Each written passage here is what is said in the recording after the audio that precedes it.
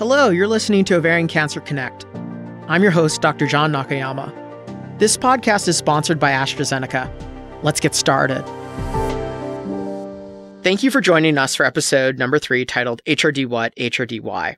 I'm joined today by Dr. Alex Olawaiye and Dr. Joshua Kesterson. I'm Dr. John Nakayama, and today we're going to be talking about homologous recombination deficiency, otherwise known as HRD, and what exactly that means. I think there's a lot of confusion within the community about what is HRD? What do all these terms mean? Dr. Olawaiye, can you help clear up some of this? HRD refers to a dysfunction of the homologous recombination DNA repair pathway as detected by a genetic testing or tumor testing for BRCA and for measures of HRD genomic instability, such as loss of heterozygosity, large-scale state transitions, and telomeric allelic imbalance. For a long time, we thought, for instance, in talking about cancer, that HRD only occurs with BRCA1 and BRCA2 genetic mutations, and now we know that it's not limited to just the BRCA1 and BRCA2 genes. So, HRD generally refers to a situation where, for whatever reason, the cell is no longer able to accomplish homologous recombination, a type of DNA damage repair. So, Alex, you and I do a lot of testing, and we know what goes into it. I think there's some confusion out there by other things that may not be HRD testing. Are there any of those that come to mind? Yes, HRD testing must be distinguished very clearly from other tests like tumor mutation burden, microsatellite instability, PD-1, and PD-L1. Those are specific tests that are biologically defined in what they're testing for. They're not broad-based tests like HRD, and the utility of these tests are very different from the utility of HRD.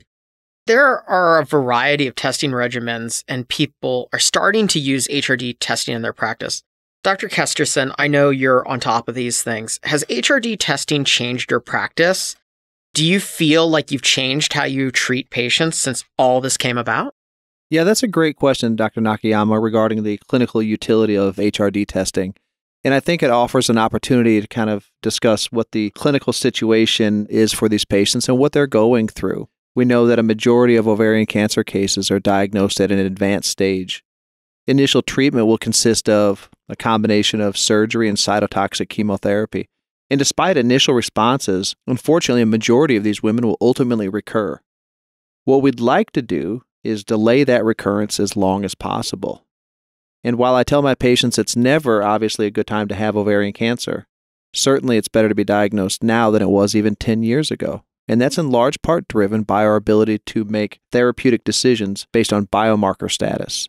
We know from clinical trials that approximately 50% of patients are HRD positive and are potentially going to be more receptive to treatment with PARP inhibitors. So I think in this setting, when we have additional data points that can guide not only prognosis but also therapeutic choices, it's incumbent upon us to make the best next choice of treatment for these patients so we can optimize their outcomes. I totally agree with you guys. This has been practice changing for me. I routinely test my patients for BRCA and HRD status. So that's HRD in a nutshell. Please join us for the podcast where we discuss the implementation of HRD testing. We hope that we provided you with some useful information on HRD testing today and that you may be able to carry out some of these changes in your practice. Thanks so much for listening.